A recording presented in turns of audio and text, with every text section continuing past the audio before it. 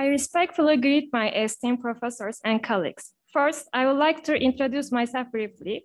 I am Pınar Özcan, currently working as a research assistant at Istanbul Üniversitesi Faculty of Law, Department of Criminal and Criminal Procedure Law. Although I am not one of the authors of the book, I am proud to be able to assist in the translation of the introduction and presentment chapters and for being on the editorial board of the book. Our program for the presentation of this valuable work, which is called as Human Rights Case Law, Commentaries on Judge Pinto De Albuquerque, Selected Opinions and Corresponding European Court of Human Rights Judgments, will begin with opening speeches. First of all, Professor Adem Sözüer, who is the head of Criminal and Criminal Procedure Law Department, one of the editors of the book and pioneered this work, will give an introductory speech about the book. I invite our professor to give his speech.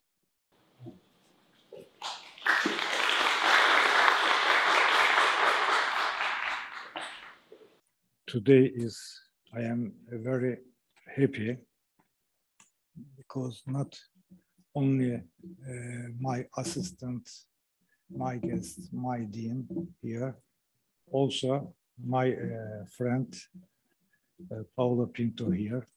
The another friend is another country, Saadet Yüksel and Pınar Ölçer, also here. This is very big things for me. COVID-19 times bring together the people, our university.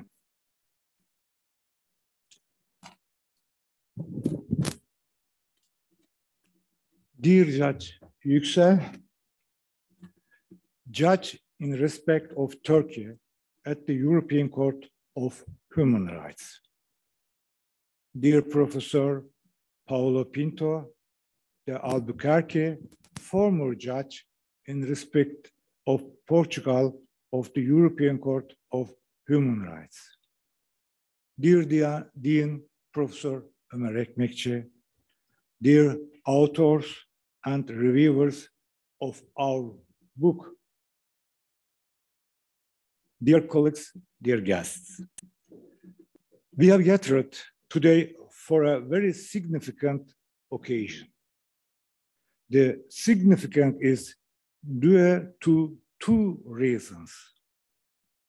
First, for the first time in Turkey, the new generation of Turkish lawyers have analyzed judgment of the European Court of Human Rights and the opinion of Judge Pinto De Albuquerque.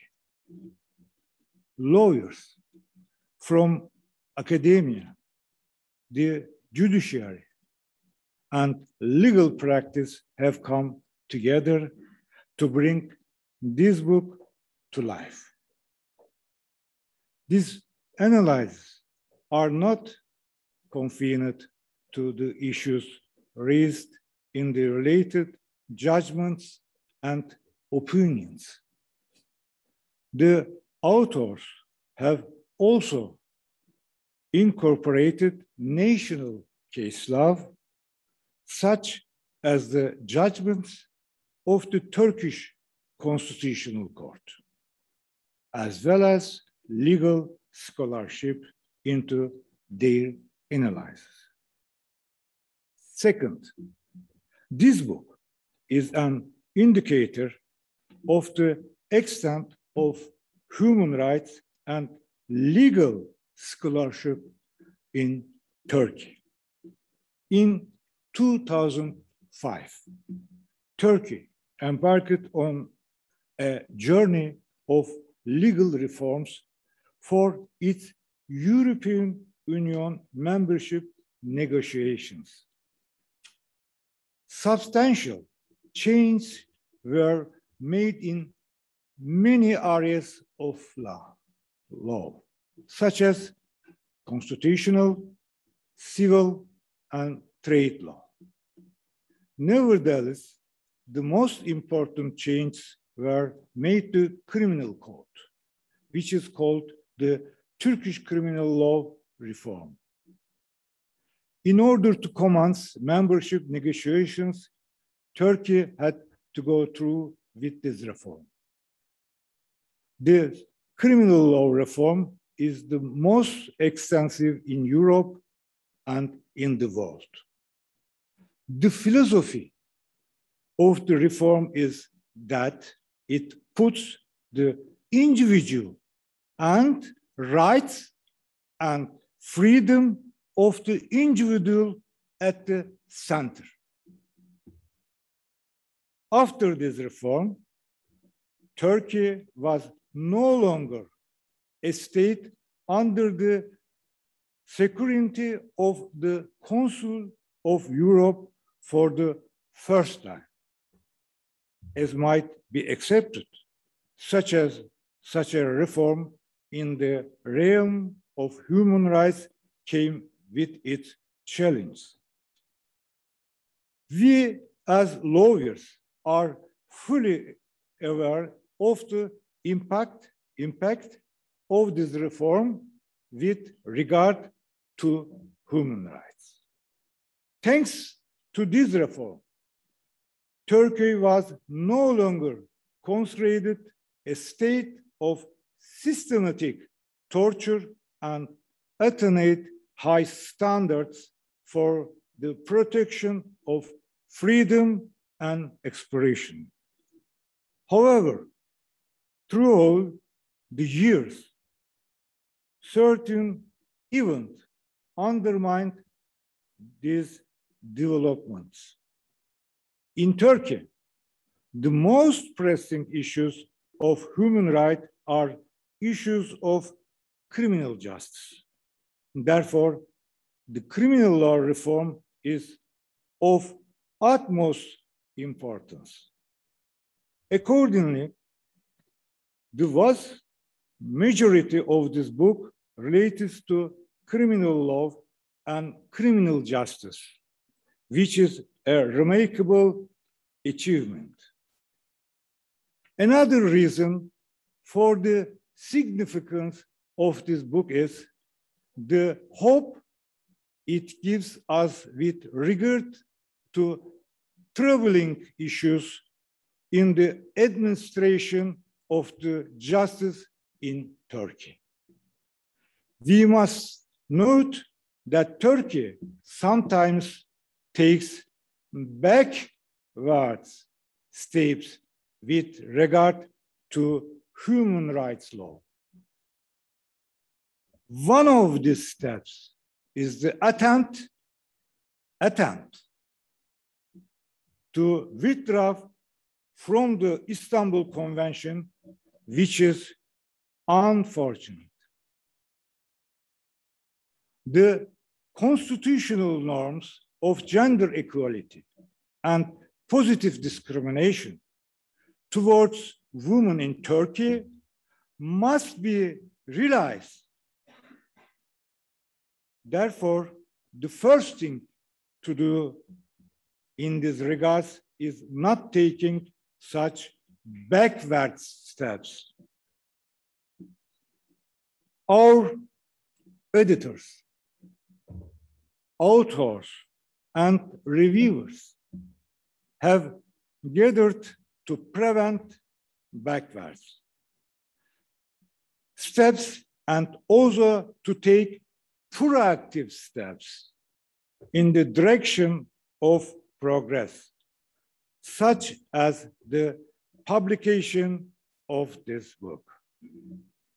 My friends, I thank you all for your contribution and support to the development of human rights in Turkey. Thank you very much. Thank you, Professor, for this great speech, which is encouraging for us. The next speech is going to be made by the Dean of Istanbul Üniversitesi Faculty of Law, Professor Ömer Ekmekçi. On behalf of all my colleagues who contributed to the book, I would like to thank our Dean for being here today and giving a speech to us.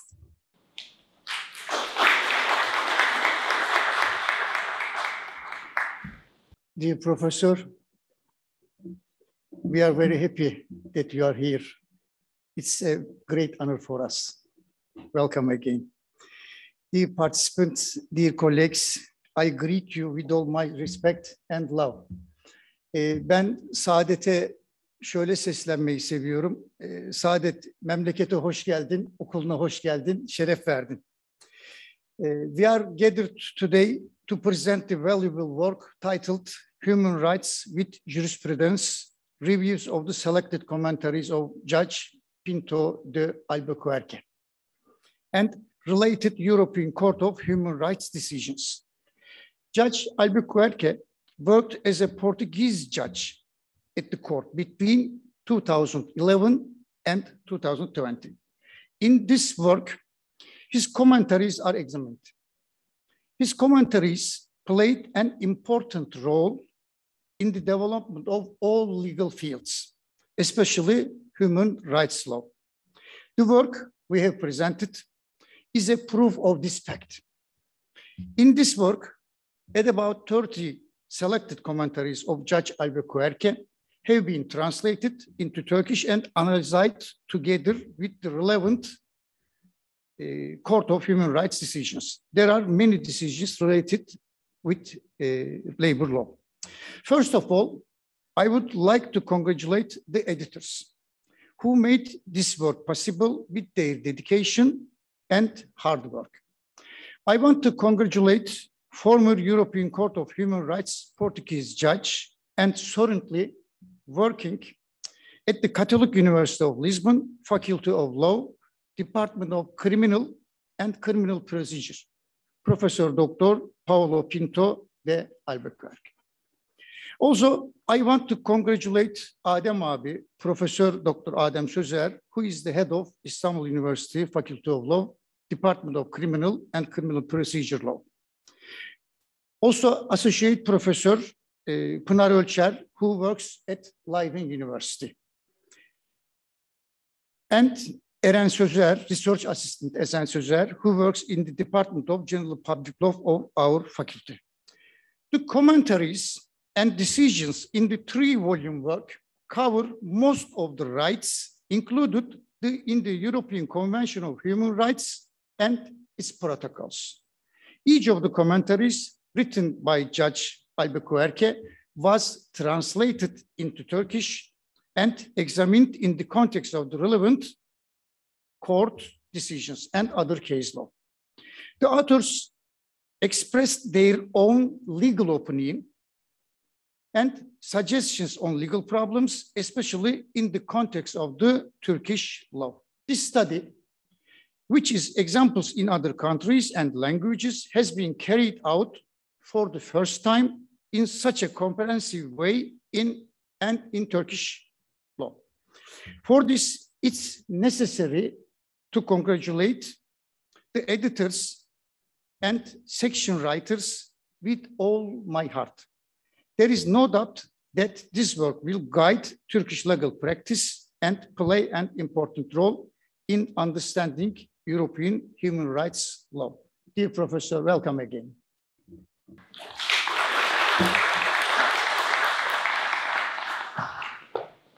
Thank you, Professor. Now, one of the editors of our book is not here and cannot be joining from the Zoom, but she has prepared us a speech, Associate Professor Pınar Ölçer. This speech will be read to us by Research Assistant Yağmur Altay.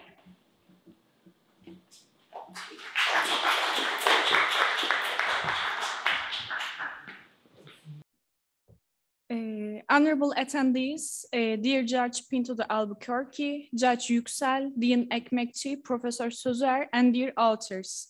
It brings me great sadness that Leiden University's pandemic-related travel restrictions mean that I cannot be with you today. I'm grateful to be able to still join you in this manner, to wish you all an excellent book launch ceremony. The thought that you are all reunited to mark the publication of our labors together makes me extremely happy. Profound thanks are owed to all who worked so hard and contributed in so many different ways. Professor Sözüer, as always, immediately jumping full force where there's any chance to create an opportunity to bring lawyers together in innovation and legal advancements, generously lending all efforts and means at his disposal to make ideas come to life. Dean Ekmekçi, for his support today, his recognition in marking the importance of our project, Judge Yüksel likewise, for her support today, but particularly also throughout her important introduction to our book. To all who worked with painstaking care on the difficult job of organization, editorial work, incredibly complex translation and review work involved therein. To the substantive peer reviewers who offered their valuable time and expertise to ensure the quality of the work. Judge Pinto De Albuquerque, we are all in awe of you as a legal paragon.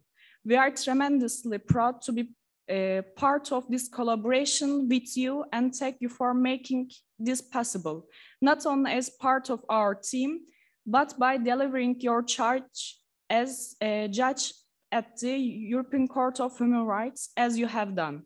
Your inspirational opinions, unrelenting commitment to human rights law, and devotion to excellence make all lawyers beholden to you.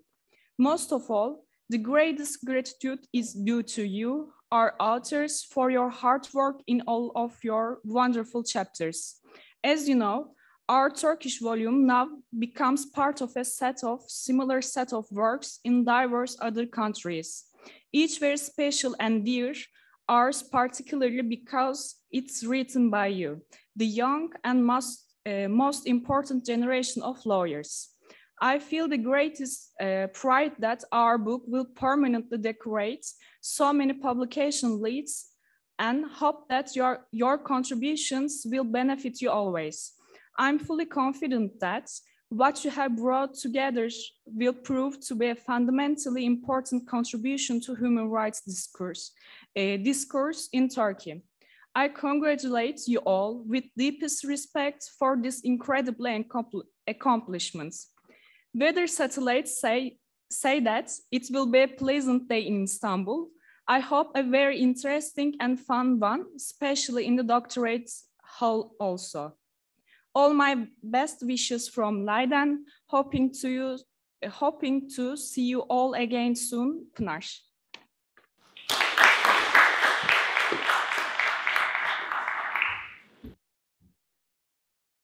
Now, speeches on behalf of the editors, authors, and reviewers of the book will be given. The duration of these speeches will be limited to 3 minutes. I kindly request you to pay attention to this. Now, Eren Sözüer, who is a research assistant in the Department of General Public Law, one of the editors of the book, and author of the section of Barbulescu versus Romania decision regarding the right to respect for private life and family life, will make her first speech. Esteemed judges, professors, authors, and guests, I would like to express my sincere gratitude to the editors for giving me the honor to speak on their behalf. Following Professor Ölçer's most inspiring speech, I would like to present our book's scope, journey, and significance in a very brief manner. The book is a compilation of Judge Pinto De Albuquerque's influential separate opinions, translated into Turkish and analyzed with specific regard to Turkish law. 29 opinions have been annotated by a diverse group of young lawyers with expertise in various areas of law and the legal profession, including academia and the judiciary. As expressed previously during this meeting, the book covers nearly all of the rights enshrined in the Convention, including some rights in the additional protocols, and touches upon a variety of topics. The annotations are not mere reports, but explore the potential impact of the judgments and separate opinions on Turkish law and even beyond. Authors have analyzed both the judgments and the separate opinions in light of various areas of law and have discussed how they should interact with Turkish law. The book does not only aim to harmonize Turkish law with the European Court of Human Rights jurisprudence, but also aspires to present avenues of better dialogue between Turkish legal actors and the court. In addition to substantive issues, the annotated opinions address broader issues surrounding the convention system, such as interpretive methods employed by the court, the positioning of the court in domestic law, and the relationship between the Council of Europe human rights systems and other human rights protection systems. Now, I would like to briefly take you through the journey of our book, starting from its inception up until today. As explained in detail in the introduction of our book, the roots of this project can be traced back to late 2018, when the book project was conceived by then Judge of the European Court of Human Rights, Professor Pinto De Albuquerque, and Professors Sözüer and Ölçer. Although the idea was inspired by similar projects undertaken in various countries such as Brazil, Russia, and Ukraine, the separate opinions were chosen purposefully so as to have particular relevance in the Turkish context. The editors worked meticulously through the 160 opinions authored by Judge Pinto De Albuquerque. Once a pool of opinions was formed, Professors Sözüer and Ölçer invited young Turkish lawyers interested in human rights law to contribute as authors. The criterion of authors being young lawyers was of specific importance to the editors, as this book is the first, but hopefully not the least of its kind in Turkey and last of its kind in Turkey, as the book is intended to set in motion similar publications by way of example.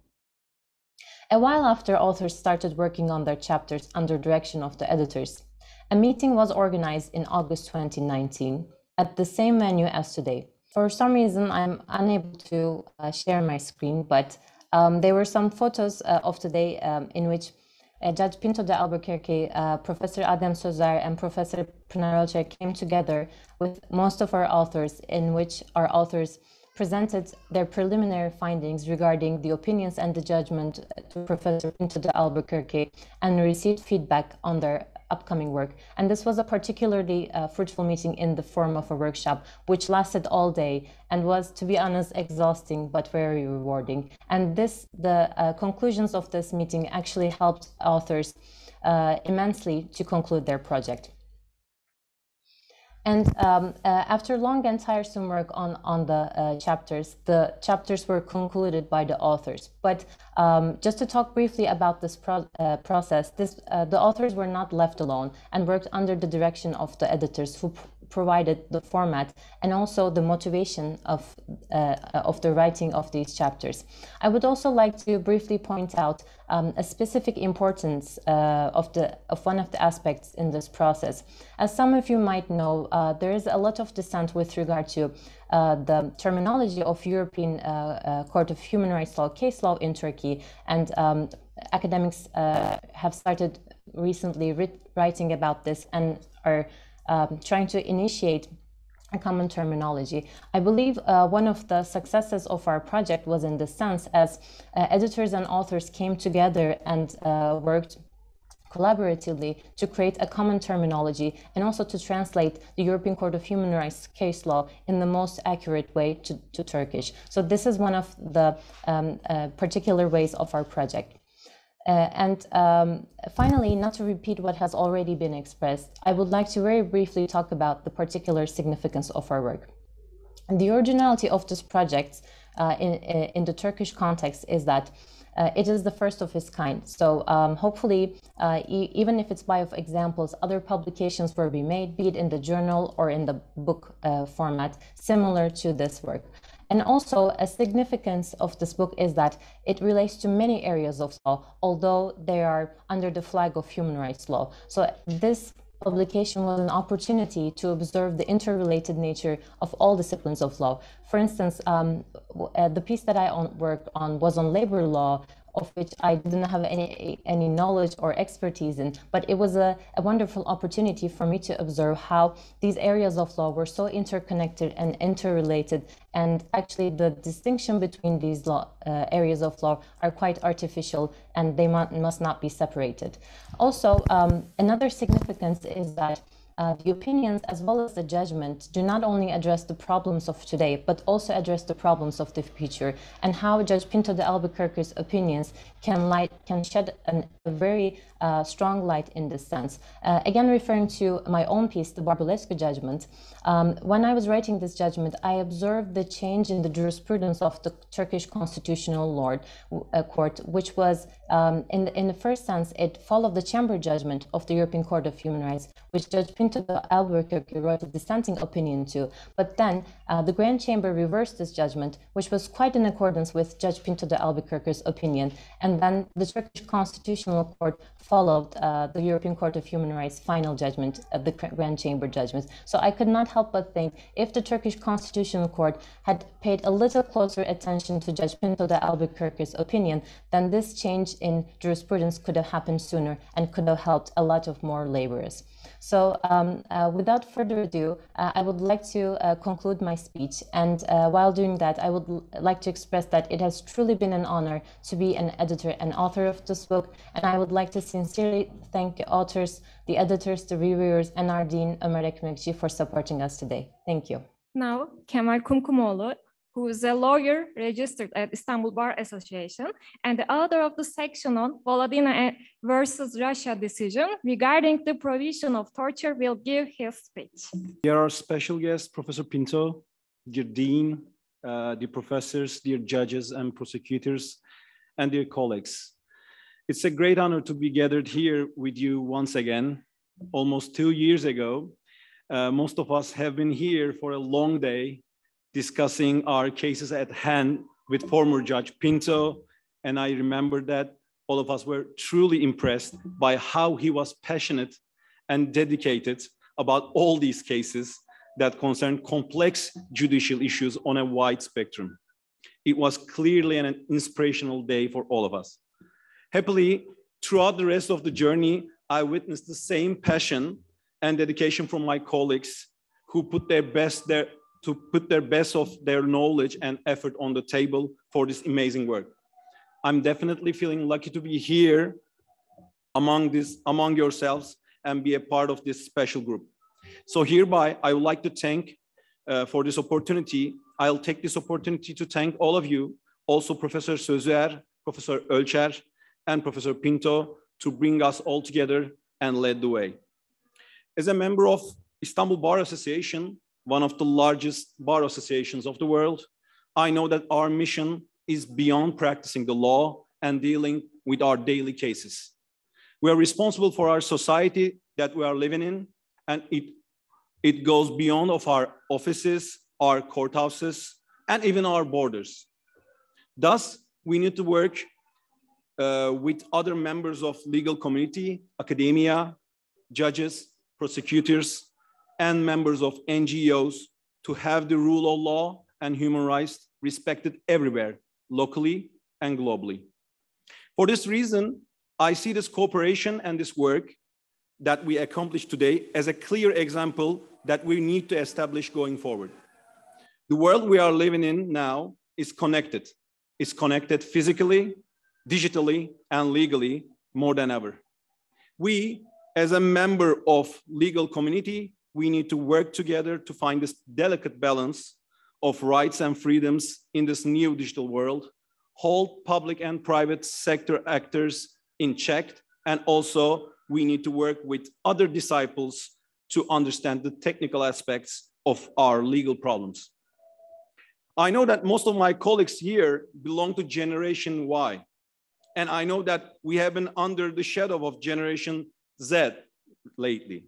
However, before their time will come, as a generation that was born in post-Cold War era, was raised and educated under the influence of freedom and security dichotomies of 9/11, and has seen populist and pragmatist policies of national governments of 21st century, and has witnessed the first steps of global digital transformation, we have the responsibility of finding and creating the first legal milestones for the bridge between the manual and digital world. It's not coincidence that the case that I worked on, Volodina versus Russia, regarding domestic violence, has been followed by Volodina 2 versus Russia, which is about digital violence. Our task is not easy.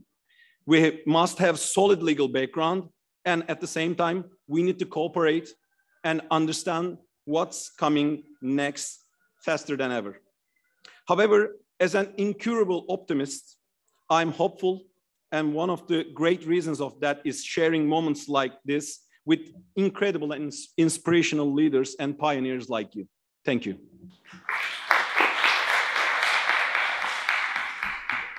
Now, Neslihan Can, who is a research assistant at the Department of Criminal and Criminal Procedure Law and the author of the section on Lopez de Souza Fernandes versus Portuguese decision regarding the right to live, will give her speech. Dear honorable academics and fellow participants, first of all, I would like to thank for you all coming, and let me introduce myself. I am a PhD student in Istanbul University, Department of Public Law, but also I am research assistant in Recep Tayyip Erdoğan University. Nearly more than 2.5 years ago, we have started to plan this project, and now it's such an honor to be at the launch of our long-term efforts as a hard copy version of a book. When I was asked to have a speech here today, I remembered all about this project, how we were all passionate and how we were all mesmerized by the idea of writing on the dissenting but concurring opinions about for Judge Pinto. And now we are here, and we had many presentations about 2 years ago, just right here in front of you, Your Honor, Judge Pinto. So what did I benefit from this project? Frankly speaking, it's hard to count all, but at least I can say a few of them. First, so to say, the scope of our research areas widened. To illustrate this, most of the participants, including me, our main research area was criminal law. So coming to the field of human rights law, we are just familiar with the right to liberty or right to fair trial, rather than the rights prescribed under the European Convention on Human Rights. But in the context of this project, we have whole convention in front of us, regardless of the articles mentioned in convention. For instance, I analyzed a case related to right to healthcare and related to right to life, Lopez de Souza Fernandes versus Portugal. Apart from the scope of studying areas widened, the comparative approach was another approach that I get from this project. Because we have 3 dimensions in front of us. First, the judgment of European Court of Human Rights, then the reproductive and pioneering opinions from Judge Pinto De Albuquerque, and also finally we have cases from Turkish Constitutional Court. During this study, personally, this is the most challenging and demanding I found myself about this comparison part. But we compiled all these ideas on and all these dimensions, and I did believe we managed to present a holistic approach and holistic perspective to the readers of the book. Therefore, I hope this project to keep on with the other authors and other landmark cases and concurring or dissenting opinions from Judge Pinto De Albuquerque. I guess this is all from me today, and thank you for your attention.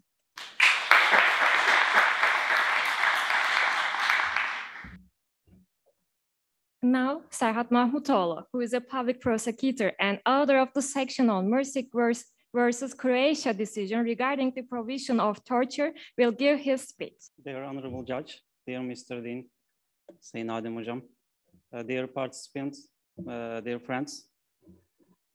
First of all, I'm very happy to be here like such an event after 2 years. And I'm also so glad to see Judge Pinto here after 2 years in Istanbul again in the same hall. Between 2011 and 2020, during his 9-year period, Judge Pinto made a special effort to raise the standards of fundamental rights and freedoms. In my opinion, this is my personal opinion, I never seen that there's no example, a judge like you for European Court history. As we all know, your dissenting opinions, your contributions are most of the time, they are longer than the main decision. So it's very important. For this purpose, you have written large of dissenting opinions, and I think each is has scientific value. The result of this, we have this book here. Judge Pinto, he not only inspired human rights lawyers, but also he made very important warnings and criticism to European Court of Human Rights and also the Council of Europe. In his opinions, he criticized the politics of the European Council, European Court of Human Rights judges. And I believe that in years, during very few years, your dissenting opinions will take place to court's today's decisions, I believe. For example, in Mursic decision, which is my part in the section 3 in the book, regarding the conditions of the detention under the Article 3 of the Convention, you harshly criticize, you very strongly criticize the European Court. For us, the lawyers, for academicians, it's very easy to criticize the court. But a judge, a member judge of the court, for 9 years, it's not easy to criticize to the court. You under pressure of the court, you under pressure of your country. So I really congratulate you for 9 years of determination and your courage. When I finish my words, it's very important that these valuable efforts take a response in Turkey, and I believe the other countries will take an example of our project. And I believe that this work will make very important contribution to the Turkish human rights law. On this occasion, I would like to thank Mr. Dean, Professor Adem Sözüer, Eren Sözüer, Istanbul University Law School, and all my friends, authors, colleagues for this important work. Thank you very much.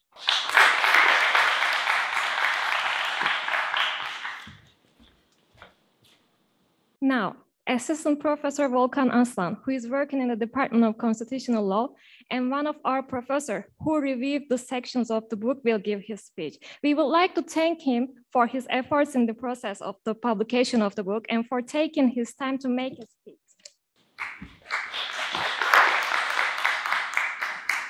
Good afternoon, ladies and gentlemen. And sorry, whenever I get to this place, I always get excited because I had defended my PhD thesis here.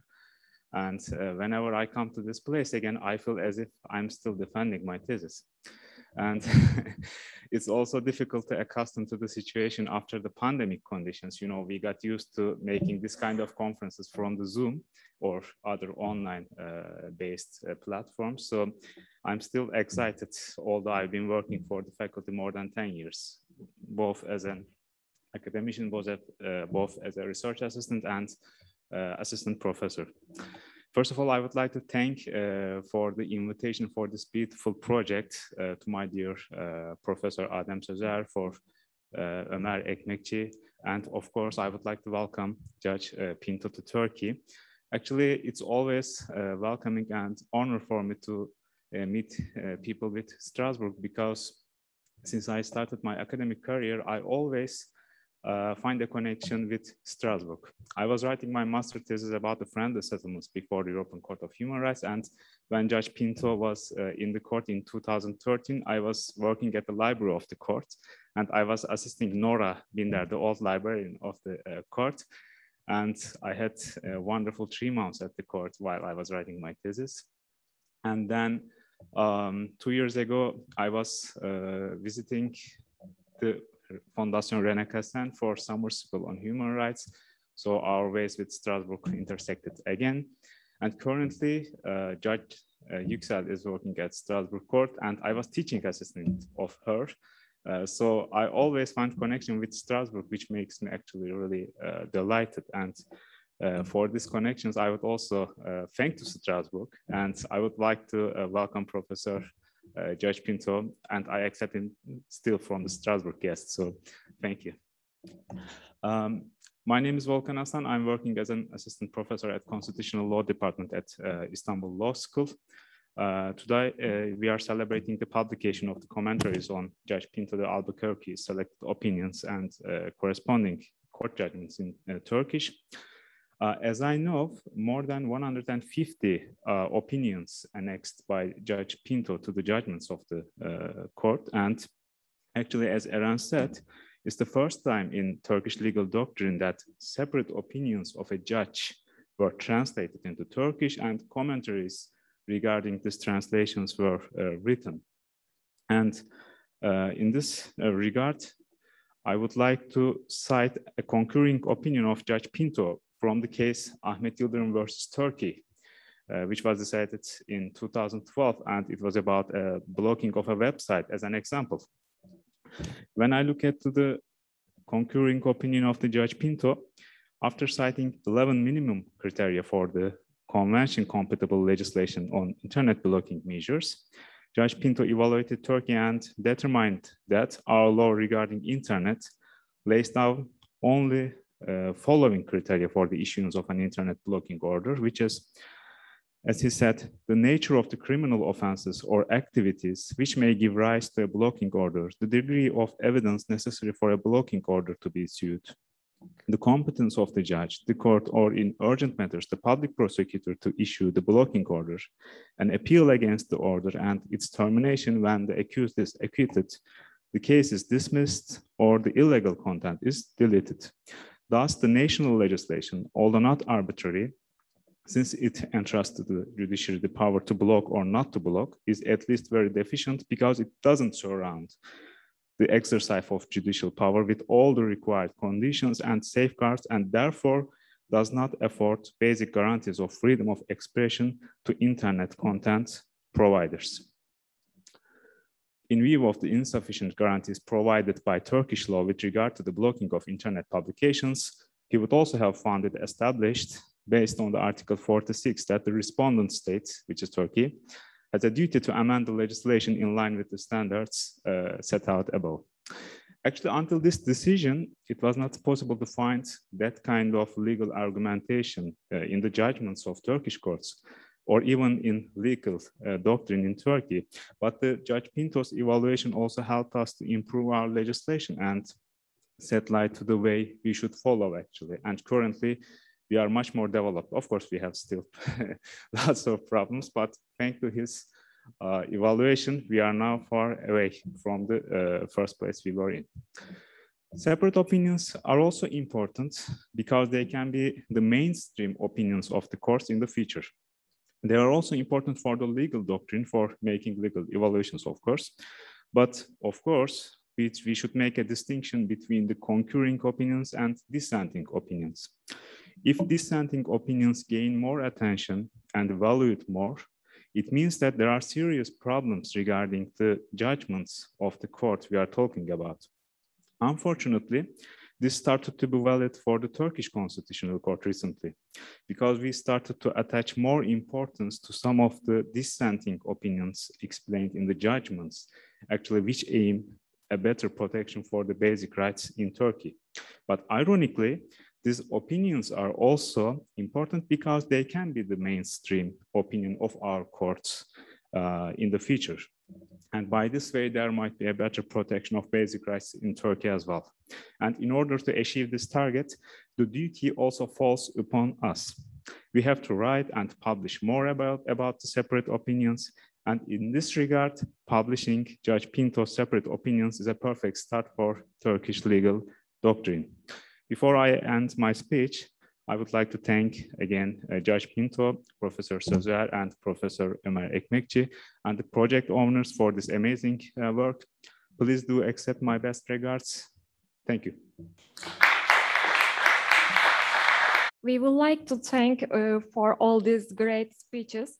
Now, Professor Paulo Pinto De Albuquerque, who guided the legal community with his comments he wrote on the European Court of Human Rights decisions, Portuguese judge of the European Court of Human Rights, 2011-2020, professor in the Department of Criminal and Criminal Procedure at the Catholic University of Lisbon, Faculty of Law, and one of the editors of the book, will give a speech on judicial independence. After this 30-minute speech, there will be a 15-minute question and answer session, and Professor Adem Sözüer will moderate it.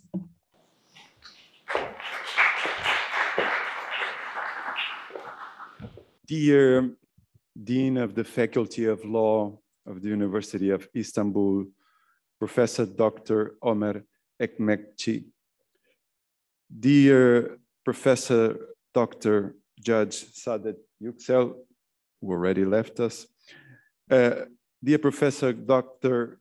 Adem Sözüer, dear Professor Dr.Pınar Ölçer, who could not be with us, and dear Dr.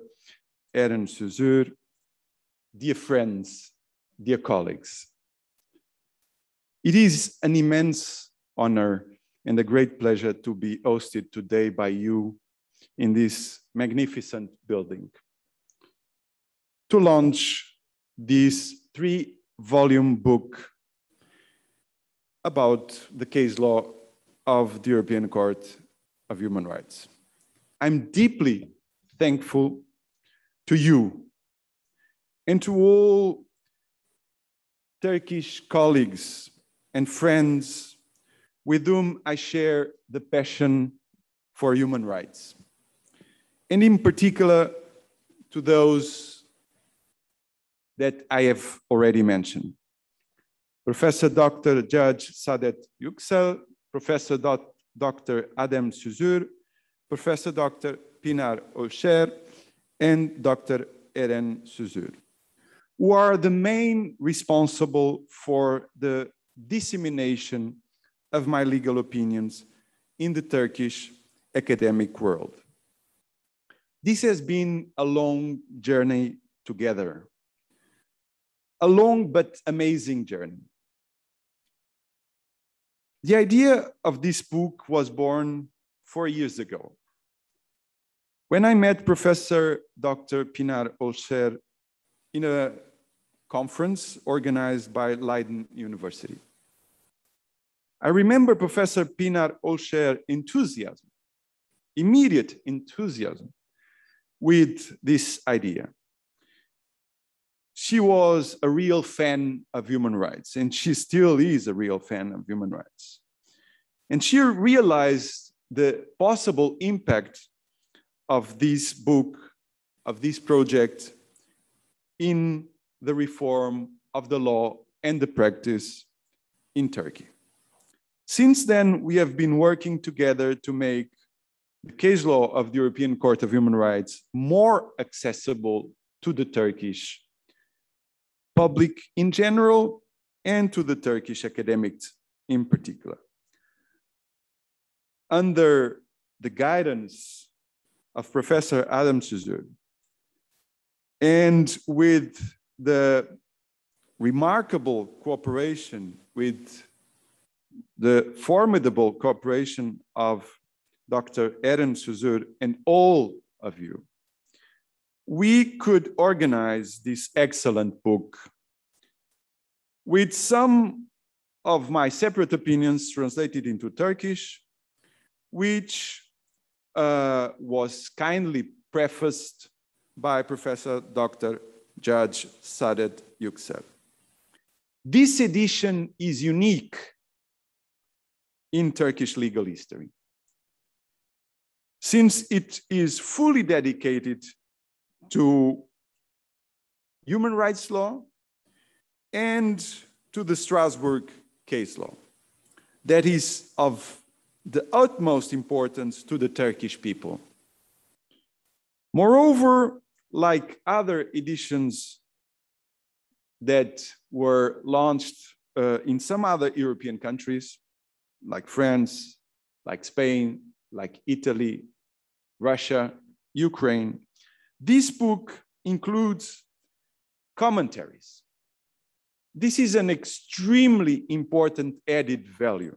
Commentaries, groundbreaking commentaries by you, young lawyers and academics who have linked the Strasbourg case law and my opinions with the Turkish reality, with the Turkish legal framework, and especially with the case law of the Constitutional Court and the Turkish scholarship. I'm also thankful to Professor Dr. Adem Sözüer, who has invited me to Istanbul 3 years ago. This visit was amazing. It allowed me to appreciate the high quality of your work, of this incredible group of talented young lawyers and academics. And it also allowed me to deepen my emotional relationship with this university. During that visit, I had an opportunity to discuss with you face-to-face the most pressing legal issues.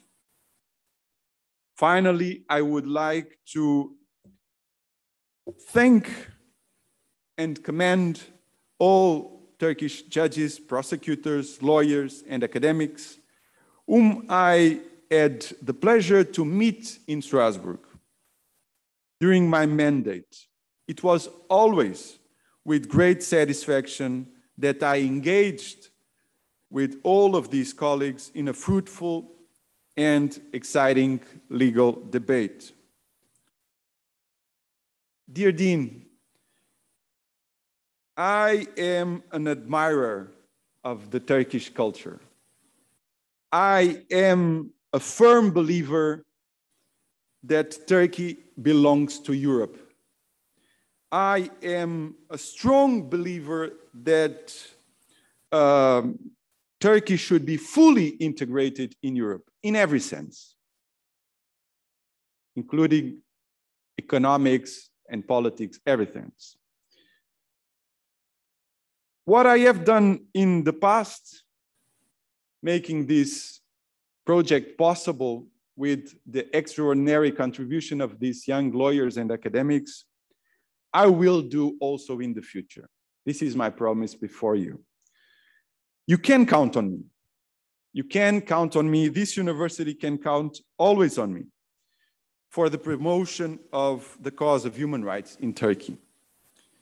And to, of course, reinforce the position of this university in the Turkish society. As a token of my friendship, I already had the pleasure of offering the library of this university 3 books in different languages. And I also prepared a short reflection on a topic that is of the utmost importance nowadays, about the independence of the judiciary. I will take a little bit of your time to reflect with you on this topic, of course, being afterwards available to respond to your queries. It is quite common in Europe to find councils of the judiciary with important powers, in particular concerning the appointment and dismissal of judges. Due to the sensitive nature of these functions, the composition and the mode of appointment of the members of the Council of the Judiciary, it's extremely important in view of the assessing of their independence. And there have been quite a few cases in Strasbourg where this issue has been discussed. A clear-cut case in that respect is Volkov versus Ukraine, adjudicated by the 5th section of the European Court. The same standards for evaluating the independence of these bodies were later reiterated in the Grand Chamber of the same court in the case Denisov versus Ukraine. In the first of these cases, the applicant, a Supreme Court judge, has been dismissed from the post of judge by a recommendation of the High Council of Justice, later confirmed by Parliament. In the second case, the applicant had been dismissed from the position of President of a Court of Appeal, also following a recommendation of Ukraine's High Council of Justice in a disciplinary procedure. While evaluating if the Ukraine's High Council could be considered as an independent and impartial tribunal under Article 6 of the Convention, the European Court found very serious structural deficiencies in the composition, modes of appointment, and administrative and financial workings of that institution. Where the deficiencies concerned the composition of the High Council, the European Court underlined the small minority of judges represented in the High Council, in contrast with half of the High Council being composed of members directly originating from the political or prosecution authorities. In particular, of a total of 20 members, in addition to the Minister of Justice and the Prosecutor General, being ex officio members of this body, 6 members were chosen by Parliament and by the President of the Republic, 3 each, and 2 were chosen by the Conference of Prosecutors.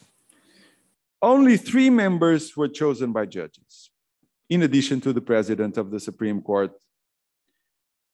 But as pointed out in Alexander Volkov, even if half of the members of the High Council were to be judges, that fact alone would not be enough to guarantee the independence and impartiality of that body. On this point, the European Court stressed the importance of judges being appointed by their peers and not by external powers. The European Court further noted that the weighty presence of elements originating from prosecution authorities was a manifest shortcoming of the High Council in view of the functional role of prosecutors in domestic judicial proceedings. Finally, the European Court pointed out that the members of the disciplinary body play the role in the preliminary inquiry in a disciplinary case and subsequently participated in the determination of the same case, concluding that such a duplication of functions could also cast doubt on the impartiality of those members.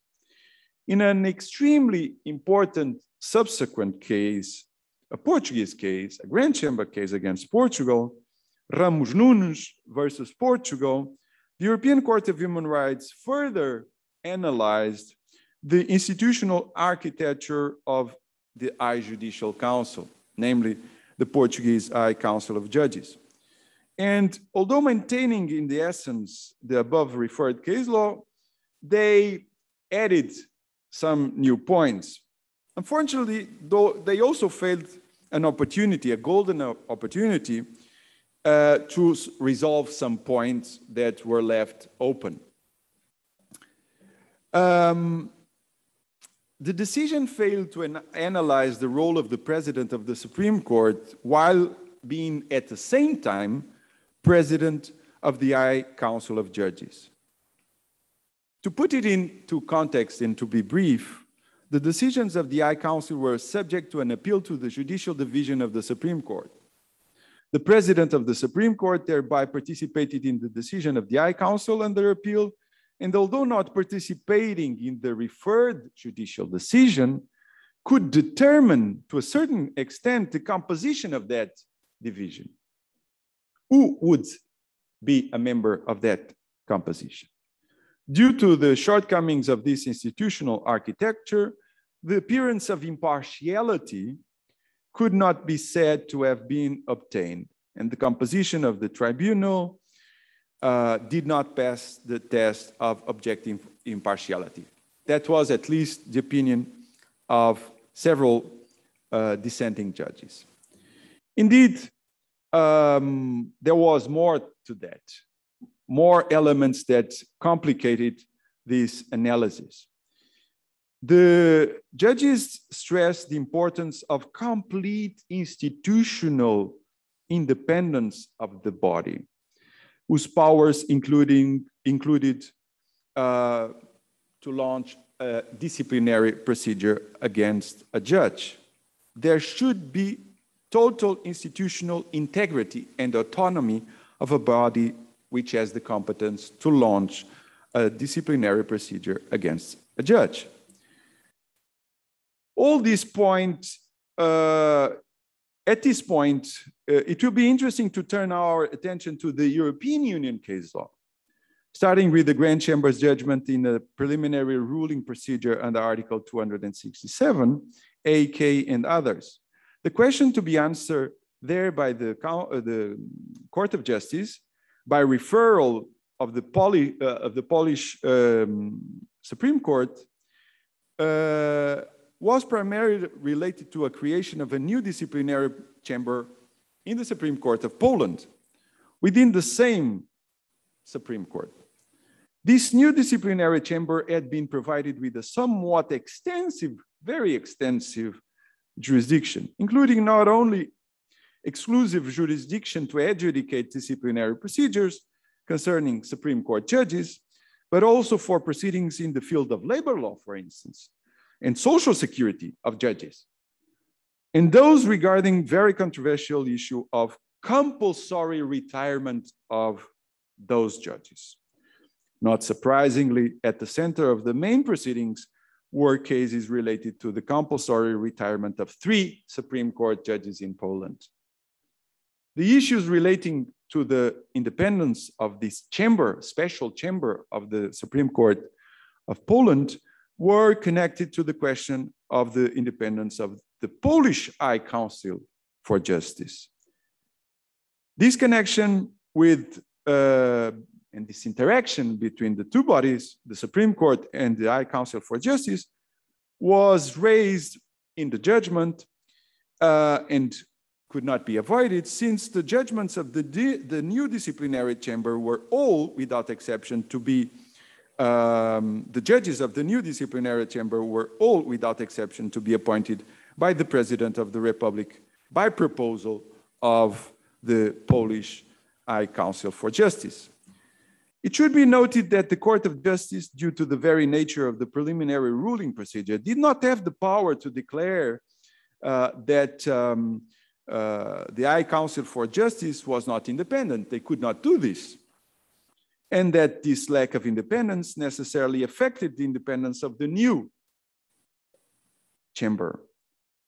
For that, power belonged to the national courts, not to the Court of Justice of the European Union. But within its legitimate power, however, the Court of Justice did not miss the chance to give the necessary instruments, the necessary guidance to allow the referring court to form a correct understanding on this issue.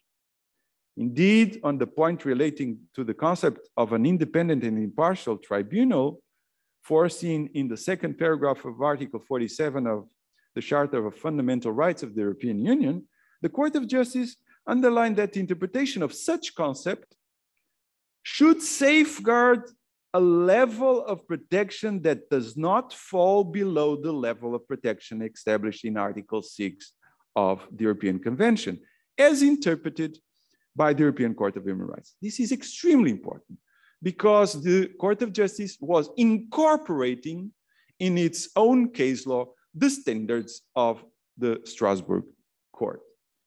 In its understanding of the independence and impartiality requirements, the Court of Justice therefore aligned itself with the case law of the European Court of Human Rights, stressing the importance of inter alia, the mode of appointment of the members of a given body, the existence of institutional guarantees against outside pressure, and of course, the issue about the appearance, which is extremely important in a democratic society, the appearance of independence. In this context, and regarding the role of the Polish Council in the appointment process, the Court of Justice could not but underline certain alleged facts that clearly indicated risks of outside pressure from both the legislature and the executive. In the first place, the council was formed by reducing the ongoing 4-year term in office of the former members of that body.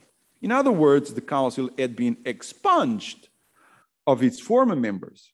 Secondly, whereas previously the 15 members of the council elected among members of the judiciary were elected by their peers, which is okay, they were now elected by a branch of the legislature. In some, members directly originating from or elected by the political authorities, now amounted to 23 out of a total of 25. 23 political appointed members out of a total of 25. The Court of Justice also stressed the potential for irregularities, which could have adversely affected the process of appointment of certain members of a newly formed council, namely the lack of transparency and possible illegality of the election. In this regard, according to the Court of Justice, particular attention should also be taken to the actual conduct of the newly formed council, especially its lack of adoption of any stance for the purposes of defending the independence of the judiciary. No guidelines, no recommendations, nothing. In spite of a very controversial ongoing legislative reforms. On the other hand, according to what was stated by the referring court, the council had publicly criticized members of the Supreme Court, including for having referred questions to the Court of Justice for a preliminary ruling. So the council was criticizing the judges for exercising their absolutely lawful power of referring a question to the Court of Justice of the European Union. A little more than a year after this ruling in A and B and others, another preliminary ruling procedure, the Court of Justice was confronted with similar issues concerning, again, the Council in Poland. This case related not to disciplinary issues, but to appeals lodged before the referring court, the Polish Supreme Administrative Court this time, by candidates for judicial positions within the civil and criminal chambers of the Supreme Court. These candidates were challenging resolutions by which the Council did not accept their applications and instead submitted to the President of the Republic other candidates for appointment to those same positions. As noted in this case, the act by which the Council put forward a candidate for appointment to a position of judge at the Supreme Court was an essential condition for such a candidate to be appointed. The situation was even more critical due to the fact that neither the decisions of the Council nor those of the President of the Republic were subject to any effective judicial control. In effect, regarding the appeal regime applicable to resolutions of the Council in Poland, it was constructed in such a way to be a mere travesty of rights. This is the conclusion of the Court of Justice.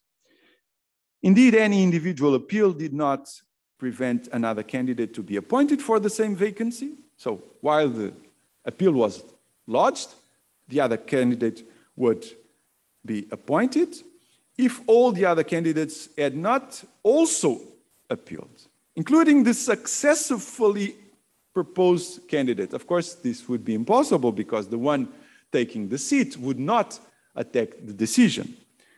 In other words, candidates would have to appeal against their own interests for the appeal to have any real effect. This, of course, was a clear travesty of an appeal system. These issues were all the more important because the recent legal reforms in Poland included a law that reduced the retirement age of judges of the Polish Supreme Court from 70 years to 65 years, while making the possibility of continuing to hold office beyond that age subject to authorization by the President of the Republic. Put in simple terms, by compulsory retirement of the judges of the Supreme Court and at the same time by giving powers to the Council, such powers, which was now under the influence of the legislature, as we have seen, to propose new judges for the positions in the Supreme Court, as well as judges to sit in the disciplinary chamber, as we have seen, the government was turning the highest ordinary court in Poland, at least in appearance and in fact, as notoriously subject to outside influence. The Supreme Court would therefore lose any hope of being an independent and impartial tribunal within the meaning of EU law and the European Convention. Let me now come to more recent case law, and I would like to point out a case where I was a member of the composition. Of course, I'm not going to reveal any secrets of the deliberation. I'm bound by secrecy, but you can read the separate opinion that I have written in the Icelandic case, the Grand Chamber case, Astradsson versus Iceland. This is an extremely interesting case, Grand Chamber case, In this recent case, the applicant who had been convicted of a low-level criminal offense claimed that the appointment of one of the judges to the new Court of Appeal that had intervened at appeal level had breached the law of the country. And as a consequence, the applicant's right to a tribunal established by law had not been safeguarded. This led the court to scrutinize the appointment of the aforementioned judge to the newly created Court of Appeal. Why am I choosing a case from Iceland? Because I think, and this is important to stress, that the problem of judicial independence is not a problem of Eastern Europe, it's not a problem of Southern Europe, it's not a problem of Western Europe, it's a problem that, in fact, should worry all Europe. So I chose a case from Eastern Europe, but I also chose a case from Western Europe.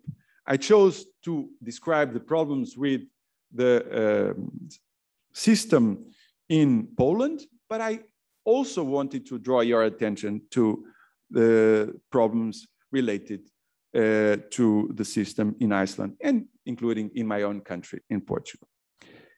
According to the procedure of the appointments to that court, to that Icelandic court, the decision of the Minister of Justice was to be preceded by a list of the most qualified candidates, authored by an independent administrative body, the Evaluation Committee. Any divergence of the minister from that list would have to be duly justified before the respective parliament and needed its approval. The Minister of Justice was therefore entitled to propose her own candidates to parliament, based on an independent investigation of all the elements necessary to substantiate or is the divergence in accordance with the well-established rules of administrative law. In the court's assessment of the case, it took for granted the conclusions that of the Icelandic Supreme Court. So the court accepted the conclusions of the Icelandic Supreme Court with regard to the existence of a breach of national law concerning the appointment procedure of the 4 judges, including the judge in the main proceedings involving the applicant. The breach of law in question consisted foremost in the failure of the minister to carry out an independent evaluation of the facts or to provide adequate reasons for her decision to choose 4 judges that had not been advanced by the evaluation committee. Surely she had invoked reasons such as superior judicial experience of her preferred judge and gender balance, but these were visibly ungrounded reasons, for it was most apparent that these reasons had not been applied to all the chosen judges. Yet they had permitted her to cherry pick the appointed 4 in detriment of other 4 persons. All this with the most uncomfortable background. It should be noted that the directly envisaged judge was the wife of a parliamentarian belonging to the same party as the minister. You see the connection? Who had given up the first place in the party's constituency list in Reykjavik in favor of that minister, immediately before the beginning of the judge selection process. So very, very backstage maneuvering. After recognizing the described breach of law, the court quickly moved on to evaluate the consequences of the breach regarding the right to a tribunal established by law. In this context, the court made use of a new threshold test to determine whether the breach in question was of such gravity as to entail a violation of the right to a tribunal.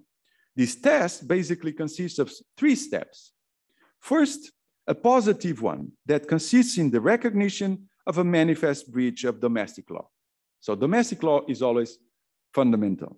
Second, a teleological step consisting in an evaluation of whether that breach translated into a real risk that the other governmental bodies, namely the government administration, in particular the executive branch, could exercise undue pressure in relation to the domestic court.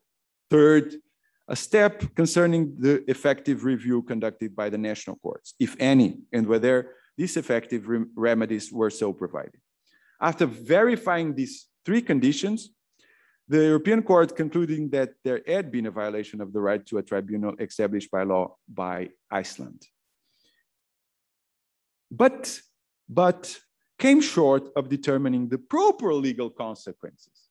It determined that there had been a violation, but it did not determine the consequences of such a violation under Article 46. And that's why I wrote separately. Because I think if you find a violation of such a gravity, the procedure where such a violation existed cannot stand.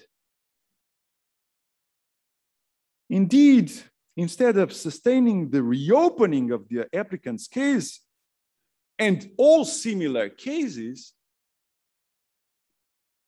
due to the simple absence of a tribunal established by law adjudicating those cases, the courts concluded that the mere finding of a violation should be regarded as just satisfaction. I wrote separately saying the consequences should be very serious. The violation is serious, so the consequences should also be serious. What I wrote was that no consequences, no real consequences were drawn from the judgment. So the judgment, in my view, was a paper tiger, a tiger made out of paper. One must admit that this kind of non-result begs the question on how decisions of a non-tribunal, as the Icelandic tribunal, a non-tribunal, which was not composed properly, may subsist in the legal order. How can decisions of a non-tribunal, the court, the European Court considered this not to be a real tribunal, how can their decisions subsist? We should also ask if the result would be the same if instead of a low-level criminal case, a high-level one was at hand. Would that sentence subsist? Imagine 20 years in jail. Would that penalty subsist in spite of the violation? In this case, it was not serious. It was a low-level offense. But would it subsist such a serious penalty? At any rate, if decisions of a non-tribunal are to subsist in a legal order, who is expected to take that legal order seriously? No one would take seriously a legal order, the Icelandic legal order or any other, where a judgment delivered by a non-tribunal, a tribunal which is composed, which is not properly composed, delivers a judgment, especially in criminal procedure. As we leave these questions suspended in the thin air, I come now to some conclusions. We leave, all of us in Europe, in a turning point, at a turning point of history, where the independence of the judiciary is being, in some European countries, under attack. It's not only in Eastern Europe, it's not only in Southern Europe, it's not only in Western Europe, it's all over. Let's not be naive, it's all over. In particularly, I refer to the examples of Poland, Iceland, and my own country, Portugal. That does not mean that insufficiencies in the independence of the judiciary do not exist in other countries. Of course they exist. But it seems that in those countries, at least apparently, the problem is solved at the national level. The case law analyzed in this paper shows that the attacks on independence of judges occur through the composition of bodies, especially the composition of the Supreme Court and the composition of disciplinary committees or divisions inside the Supreme Court, and of course, the composition of the High Judicial Council. This composition and in particular, the presence of majorities that do not originate from the judiciary, they originate from the political branch of the state and are eventually subject to political selection, indicate that those bodies serve as backdoors for the executive eventually to exert some type of pressure, allowing these powers to influence important decisions on the judiciary, like appointments, dismissals, or even punitive power, such as punishing a judge in a disciplinary procedure. And this evidently puts at risk the independence and impartiality of the judges. Furthermore, changes in the disciplinary regimes, the determination of specific powers to initiate criminal proceedings against judges, and the opening up of the personal liability of judges for his or own decision, together with the weakening of defense rights, all of this is very, very problematic. And is unfortunately becoming a trend all over Europe. I have mentioned a couple of cases. You know for sure many other. In the specific domain of the appointment of judges to strategic judiciary positions, in particular, in the example of Poland, the Polish Supreme Court and Constitutional Court, the cases have shown that the executive will engage in unlawful, unconstitutional measures for the control of the judiciary, namely by picking certain candidates over others and make it impossible to obtain judicial review of such choices. Where the referred Constitutional Court is concerned, in Poland, the executive and the legislature went to the extent of declaring former valid appointments by parliament, you have heard that on the news, invalid against the findings of the same Constitutional Court. As an effect of such reforms, the present composition of the Polish Constitutional Court has substantially changed to incorporate at least 3 judges in a total of 15, which have, according to the European Union, invalidly been appointed by the current legislature. The European Court of Human Rights and European Court of Justice are vital legal instruments to protect the independence of the judiciary. Strasbourg and Luxembourg are there to protect judges, are there to protect the independence of judges against legal manipulations, including ones enacted at the highest level, at the level of the legislature, the domestic legislature. Both the Court of Justice and the European Court of Human Rights are ultimately responsible for upholding those legal instruments and have frequently been confronted with hard cases, very, very sensitive cases. The Court of Justice has aligned itself with the case law of the European Court, where standards of independence, very high standards of independence of the judiciary are upheld.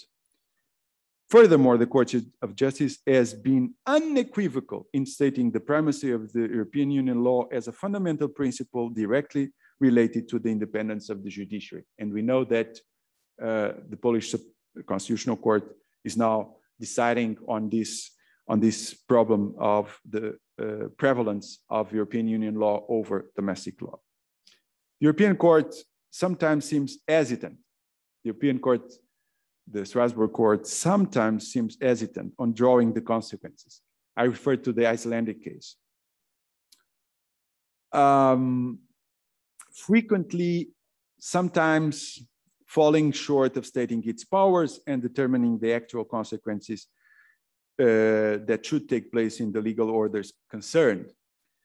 The European Court of Human Rights seems therefore more dependent sometimes on the context of the case than on being bound by principles. Let's hope that both courts stick to this essential principle of the independence of judiciary. It is crucial for the sake of safeguarding democracy and the separation of powers in Europe.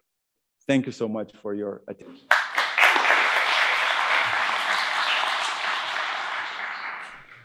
We have some time, some comments or questions.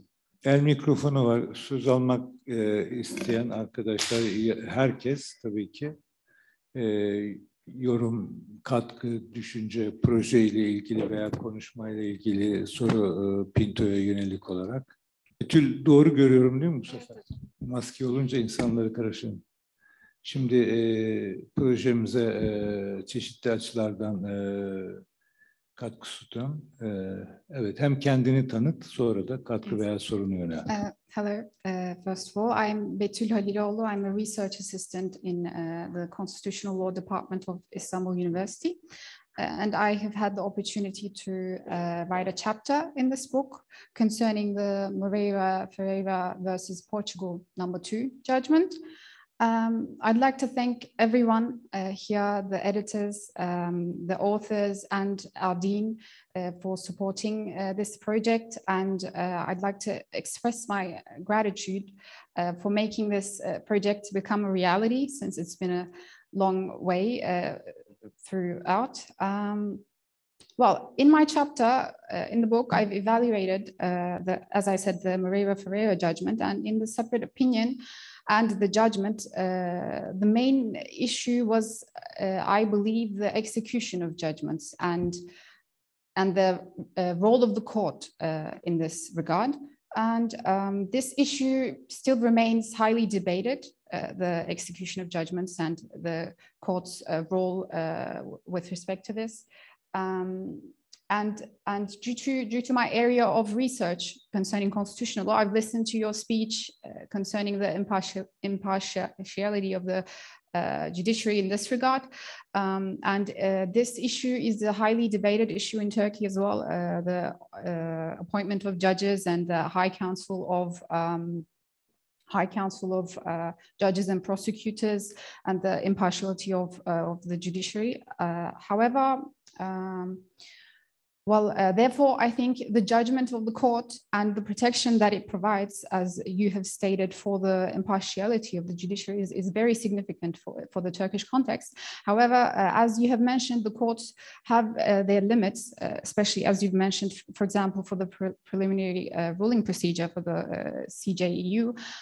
The limits of the European Court of Human Rights are also discussed. And I'd like to ask you, what is your take on this issue, especially taking Protocol 15, which has entered into force recently, which has put subsidiarity in the convention.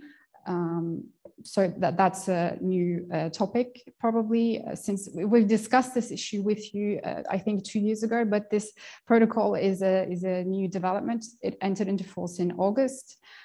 So that's my question, and I have missed thanking you. Thank you for your judgments, for your separate opinions, and thank you for being here, making this book possible. Thank you. Should I reply immediately, Adem?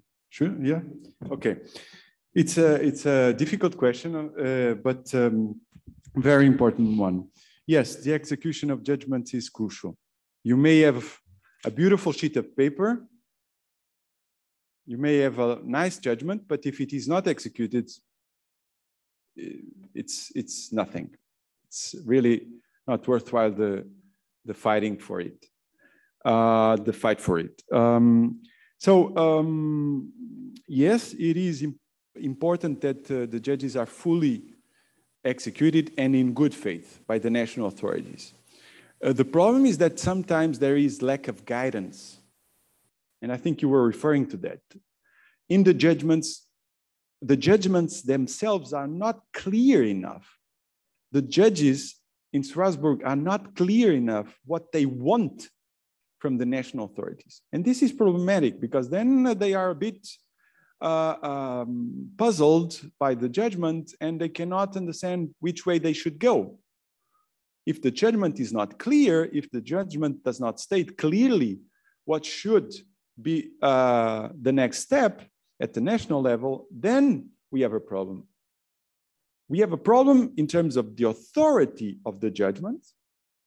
And we have another problem, which is probably even worse, which is the disparity between member states. Because each member state will read the judgment its own way, probably according to its own legal framework. And then we create 20, 30, 40 different legal solutions, or give leeway for creation of as many solutions as member states. In itself, the disparity, the legal disparity, the element of richness of having different legal solutions, it's positive. It's an element of richness. The problem is equality. Law, it's also about the application of this principle, of this basic principle of equality. And we are all European citizens. The same principles, basic foundational principles, should be applied all over Europe. So it is important that the court delivers clear judgments with a clear message that can be really perceived and interpreted by the states, which then can implement and execute in good faith fully the judgments. And this is particularly important with regard to this issue that I brought today to the debate. Independence of judges must, of course, be the subject of very clear guidance by the European Court. Otherwise, the national authorities will be more or less lost, and they will think, well, we can go this way or that way. It's everything admissible. No, it is not. There are issues of crucial, absolute crucial importance that do not allow for certain solutions to be taken at the national level. So, but I think in this regard, the European Court of Justice and the European Court of Human Rights, they have sent out a clear message. What is missing sometimes, and particularly in Strasbourg, is the indication of the consequences under Article 46, the consequences of the finding of a violation. They go up to the stage of finding a violation, which is already very important because it's a statement of principle, but then they do not draw the consequences. And this is, of course, a pity, because it leaves some leeway for the states not to really fully implement the judgment. You have referred to the subsidiarity principle, the fact that is now mentioned in the preamble. I don't think this should influence the issue of the execution of judgment. I think the subsidiarity principle is not really linked with the execution of judgments. The subsidiarity principle is linked with the implementation of the rights and freedoms enshrined in the convention by the different parties and branches of the state. But when we have a decision, a judgment of the court, then it's binding. It's the final saying of the court. If we have res judicata in Strasbourg, there's no more discretion for the state. There's no more maneuvering. There's no more margin of discussion. It's a full final statement binding for the respondent state. We can eventually discuss whether it's also binding for the third parties, the other states which face similar problems. This is another discussion, okay, about the erga omnes effect of the judgments. This is another discussion. But inter partes, meaning between the applicant and the respondent state, when we reach the stage of a final saying of the court, be it a chamber judgment or a grand chamber judgment, when we reach that stage of res judicata, no more discussion. No more discussion. No more maneuvering, no more margins of appreciation whatsoever, no more, no, it's to be applied, full stop. It's to be applied. Why? Because the convention says so. Why? Because the states, when they entered, when they ratified the convention, they accepted the higher authority, the highest authority of the European Court. The European Court as the highest instance, judicial instance in Europe. So to sum up, I think we have a problem in terms of execution, especially with regard to those judgments that are not clear in their message. This problem is compounded and aggravated when there is no indication, clear indication of the consequences of the judgment under Article 46.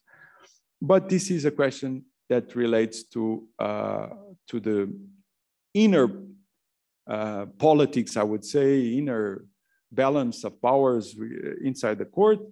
From my side, I always pleaded for a statement, a clear statement of the consequences of the judgment so that the respondent state knows what to do. In the Icelandic case, I wrote separately saying what they have to do is to reopen the case of the applicant. In all similar cases, my colleagues did not want to go that far. Because in my view, if there is such a grave violation, then we have to draw consequences. We cannot leave this vague impression that everything is okay, although we have a very serious violation. The verdict, the judgment, the domestic judgment can still stand. No, this is not really acceptable. Another common question. I am Kemal Başol. I am a research assistant in the field of constitutional law in Turkish-German University. First of all, thank you for coming and for the honor to be with you. I would like to ask in regard with the former question and your answer. In the future of Court of Human Rights, are you assuming, are you hoping, or are you expecting that the Court of Human Rights will playing the leading role in field of human rights, or will it, do you think, suppressed, or as you mentioned, this inner balance powers, or suppressed by the member states? I want to learn your opinion about the future after you left the court. Thank you. Yes.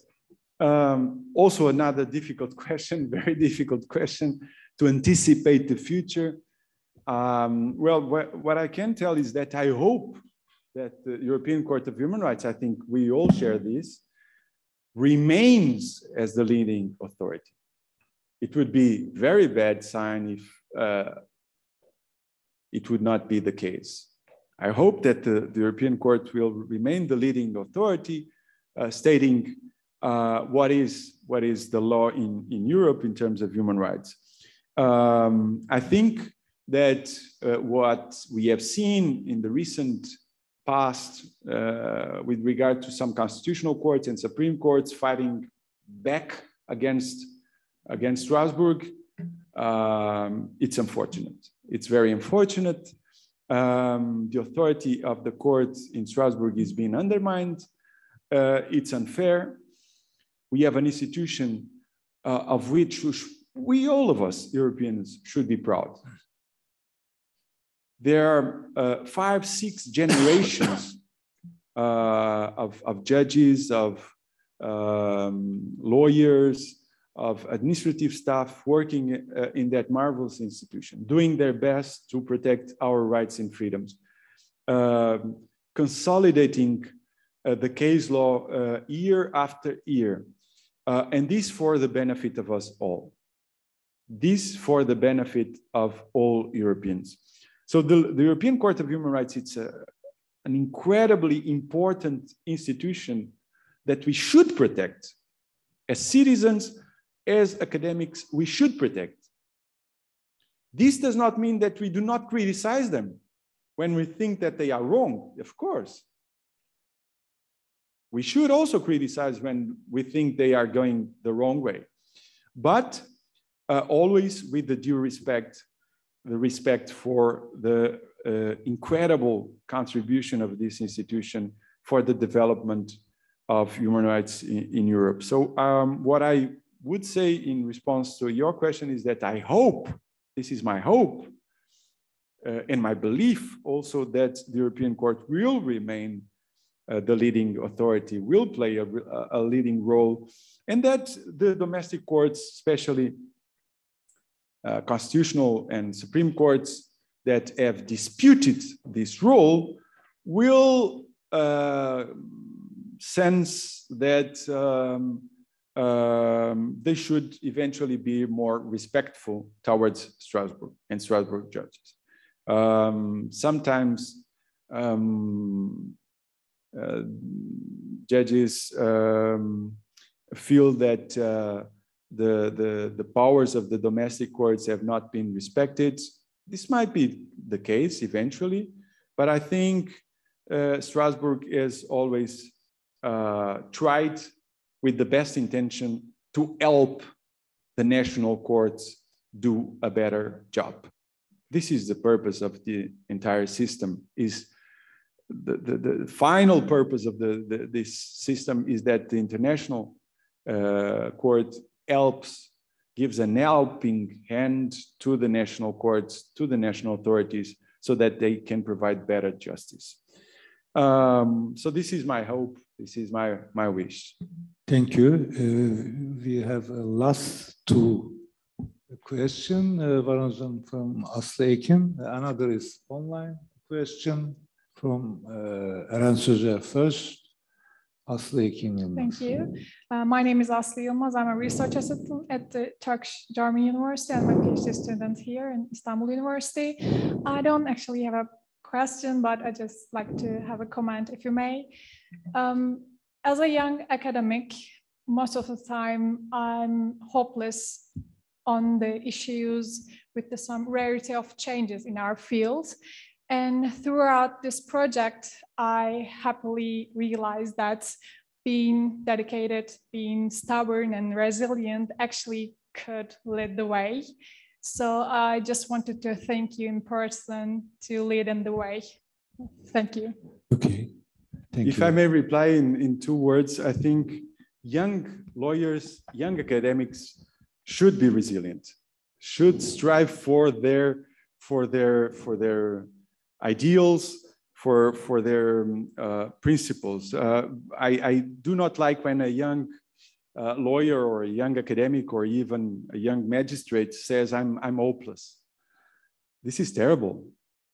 This is really terrible. The youth comes with hope, comes with the force, the strength to fight for a better future for our societies.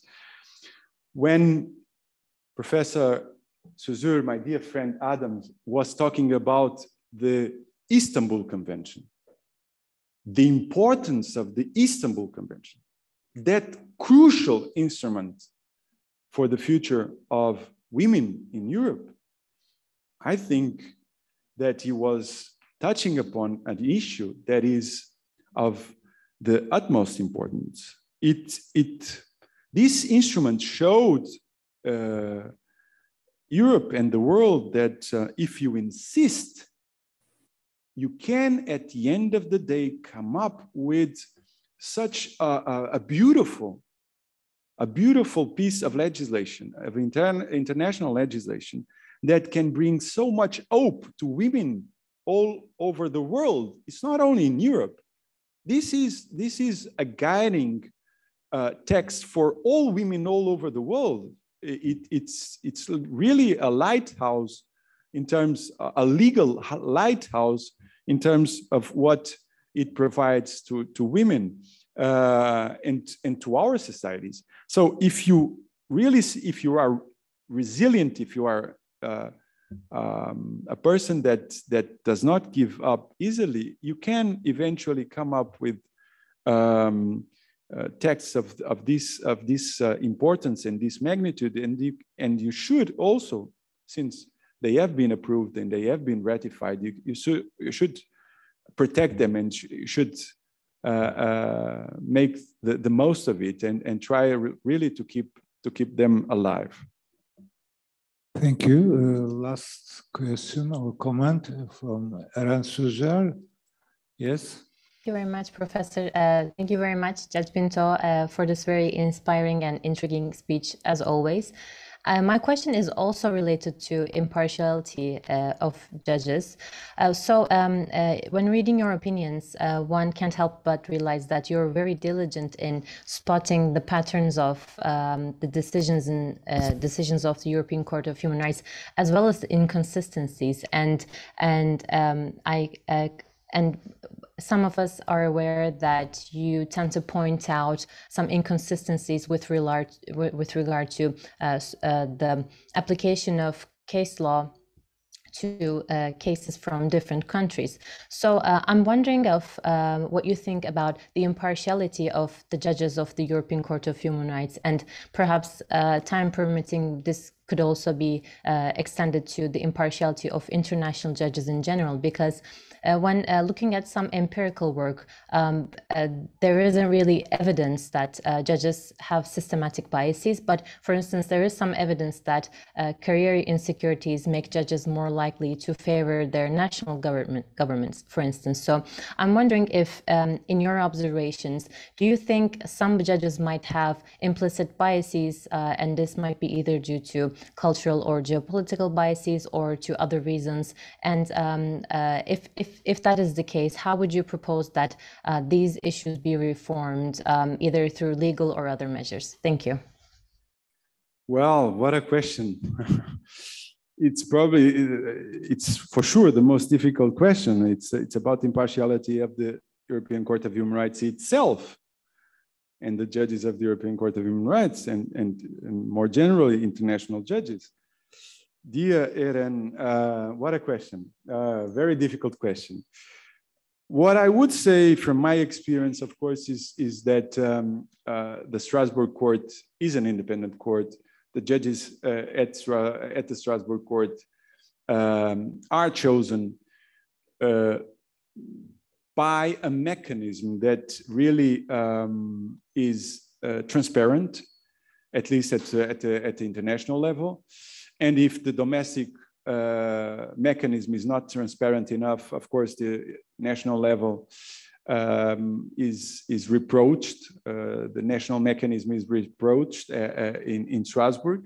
We have seen the problems faced by certain national lists, for instance, the Russian list, the Ukrainian list. I think that there are safeguards in the procedure of getting a person to be selected to Strasbourg that are, I would say, credible. These safeguards are credible. Now, there are other courts where there are no such safeguards.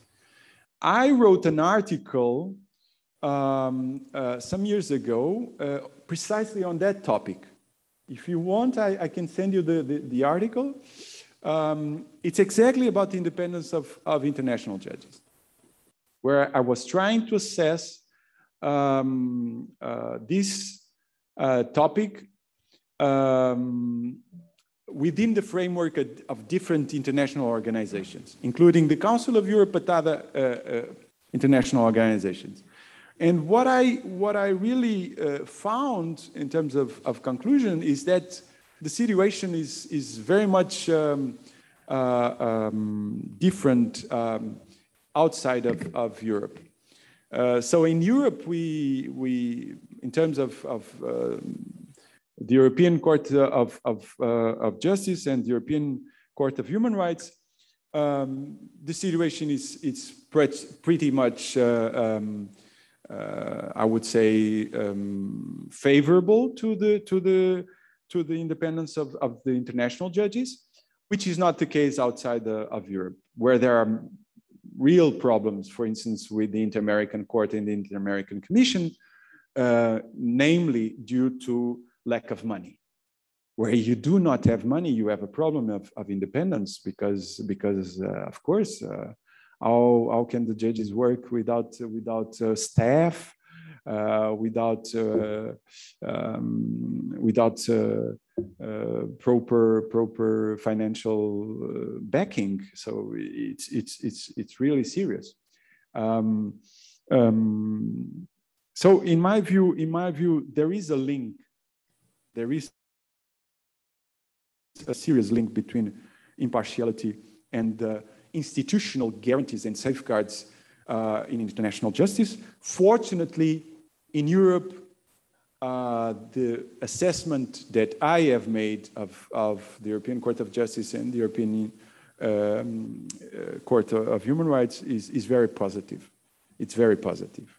So we can rely on the independence and impartiality of international judges. It's not fair, in my view, to criticize the judges in Strasbourg for lack of independence. It's not fair. It's not fair. They do their utmost to really to be opaque to any kind of pressure from the governments. It is true that this pressure is there sometimes, very visible, but the judges do their utmost really to protect themselves from this pressure. And I think this is good for us because it gives us the reassurance that we are in good hands. We European citizens are in good hands. When a case goes to Strasbourg or to Luxembourg, we have a guarantee that it will be assessed fairly, in a fair way, by independent judges. I cannot say the same outside of Europe. There are problems, and this, of course, calls for reform of these institutions. Thank you. Thank you.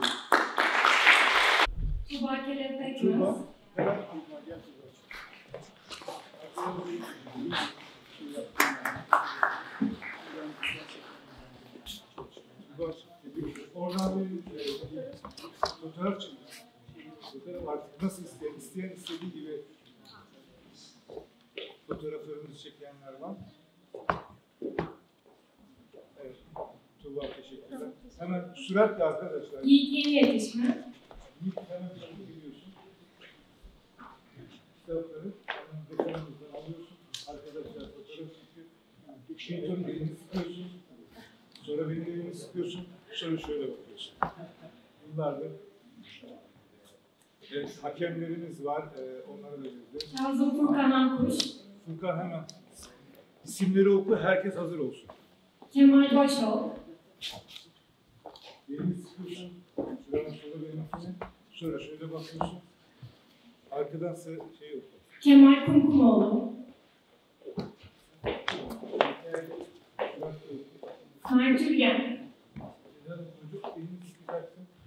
Ya şaşırıyorsun çocuklar. Sadece şaşırtma çocuk. Sen şaşırtıyorsun çocukları. Peki. Muhammed Hasan Kaya. Sonra en son toplu fotoğraf. Siz de şaşırtıyorsunuz. Bak Kemal nasıl alışıyor? Evet çekiyorsunuz herhalde. Çok teşekkürler. Devam edelim. Diğer taraftan da. Naciye Betül Haliloğlu. Fotoğraf. Evet. Nesli Alcan. Fotoğraf. Tamam. Oğuz Bandır.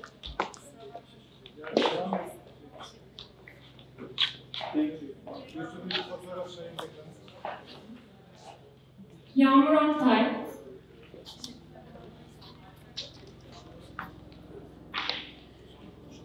Aslı Ekin Yılmaz, Buhari Çetinkaya,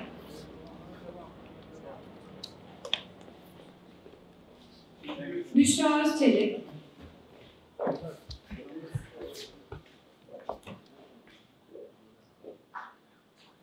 Herkesin fotoğraf almayı söyler.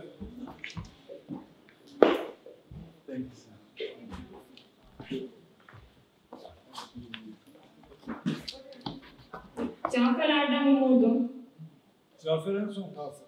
Fotoğraf çekiyor. Devam edelim. Esra Dikmen,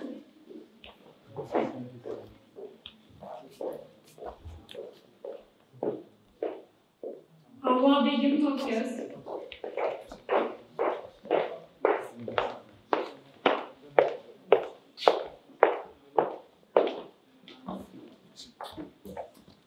Hazal Algan,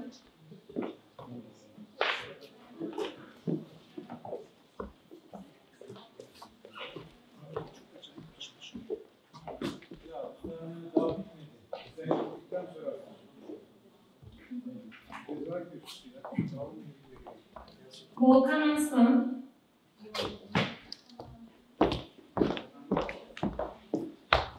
Ben 4 yaşında olduğum için biraz. Sabahattin Nal, Sebahattin hocamız da hakemlik yapmıştı.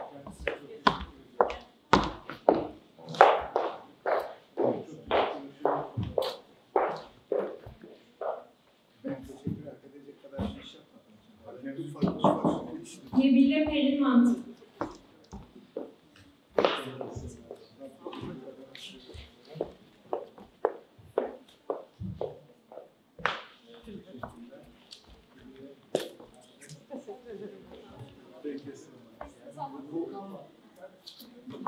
Volkan, tamam ayrıldı.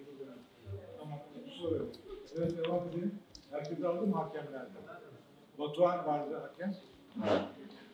Batuhan Baytaz, Batuhan aldı mı? Hakemlerimiz ve şeylerimiz aldı. Şimdi herkes buraya gelsin. Çok çabuk. Çok sırada. Herkes bir dakika. Şimdi herkes dursun bir dakika. Şimdi fotoğraf şey. Bir dakika. Bir dakika. Herkes orada dursun. Ben gelin diyeceğim. Şeydi sen de alacaksın. Şimdi sen gel almaya. Bir dakika durun arkadaşlar. Hocam Muhammed Bey de alacak. Altın kimle almayanlar alacak. Muhammed Kahveci, Tamam. Şimdi bütün hakemler ve yazarlar aldı. Abi sen de almadın ya. Bütün toplantıyı düzenledik. Şimdi düzenleme fotoğraf. Şimdi asıl fotoğrafa geldi sıra. Şimdi benim söylediklerimi tercüme Yes, absolutely. And they are beautiful. They are very beautiful. Yes, yes. I read for you. No. No, no, no, no. No, no. No.